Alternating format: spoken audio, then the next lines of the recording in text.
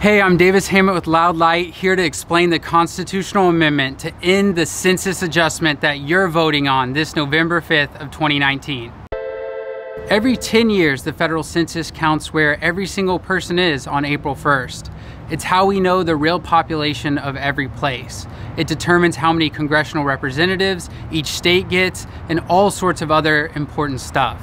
The federal census is used in its unaltered original form for almost everything, except in Kansas, the census is adjusted, meaning some people are moved or completely deleted, and that adjusted census data is only used to redistrict the state legislature. The Kansas state legislature has 125 state representatives and 40 senators. When drawing political districts, Kansas used to give all 105 counties a state representative and divided the remaining 20 based on population. This created huge disparities. Some state legislators represented over 30 times more people than others. In the 1960s, the U.S. Supreme Court found this practice unconstitutional and ruled that political districts must have equal population. Kansas was determining that population with its own state census, which was unscientific and even deemed useless. In the 1980s, the state census was trying to adjust close to 10% of the population, including military families, prisoners, and people in nursing homes. In 1988, Kansas passed a constitutional amendment so that the state would finally use the federal census to redistrict the state legislature. But attached to that amendment was a mandate to adjust college students and military members. To do this, the Kansas Secretary of State has to spend tons of money and hundreds of hours trying to contact and survey every single person at a college or military institution in Kansas to ask where they want to be counted. The survey contradicts the federal census, which needs to know where they physically are.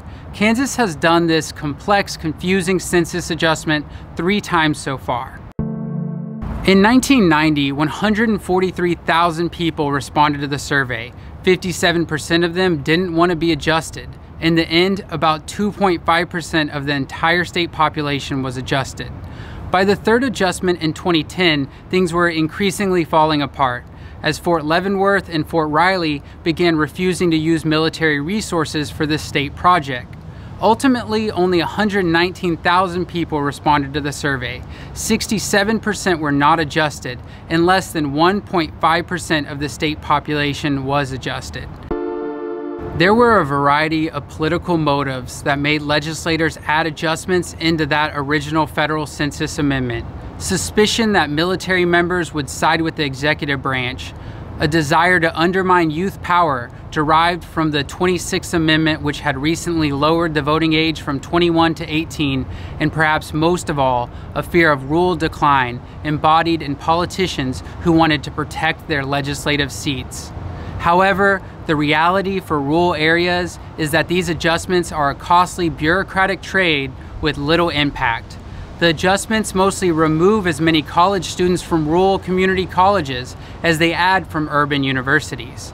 The only clear impact in 2010 was that Kansas State University and the University of Kansas each lost over 11,000 people, and Fort Hays State University lost over 2,000.